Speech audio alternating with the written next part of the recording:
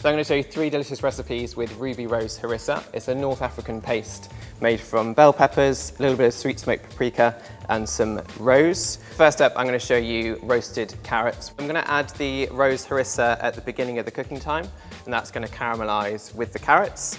We're going to add a little bit of honey as well to bring out a little bit more sweetness, and also a little bit of oil just to help it roast. So we're just going to add a little bit of seasoning, some sea salt. And we're going to roast that for 12 to 40 minutes.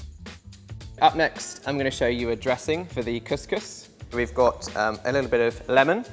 We're just going to use the juice, some of the harissa, again another couple of heaped teaspoons, and then a bit of olive oil. You could use extra virgin olive oil here, but regular oil works just as well. So we're going to add that to our couscous, which has got some chickpeas and some preserved lemon. And that's going to add loads and loads of flavour. And lastly, I'm going to show you adding it to some Greek yogurt, which we're going to serve as a dip with some crudités, but also it will work really nicely over some root veg, or even in a burger. So you want about 4 teaspoons. And then I'm going to garnish it with some rose petals, just to bring out some of the floral notes already in the harissa. There's 3 great ideas to use your ruby rose harissa. For more Waitrose recipes and tips, click the link to subscribe.